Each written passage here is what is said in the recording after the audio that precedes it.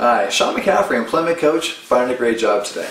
The topic for this video is resume writing objective, or in other words, is it even necessary to write an objective on your resume? I mean, after all, it's pretty obvious what the objective is, right? It's to get the job. That's the end game. Well, if you are serious about writing an objective or not sure how to go about it correctly, I'm going to give you a couple tips to make things a little bit easier for you.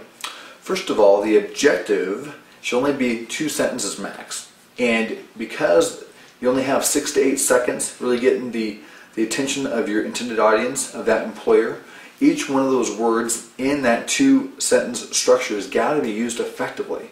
It's got to talk about your career objectives, how they fit in well with the company you're applying for, as well as your skills and value you're going to bring to the table to help this organization succeed and become more prosperous.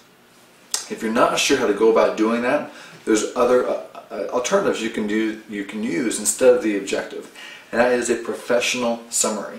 And this is more like 4 or 5 sentences, a paragraph if you will, that allows you a little bit more latitude, talking about your career objectives, talking about the value that you bring, and how you've been successful in the past, which is going to determine your success for the future and bringing value to the organization, helping them get over the cusp and make them successful long term.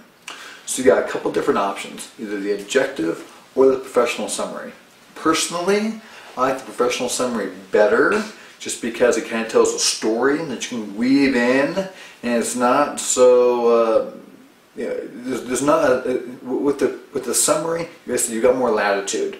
Each word is not as critical than if you choose to go the route of having the objective.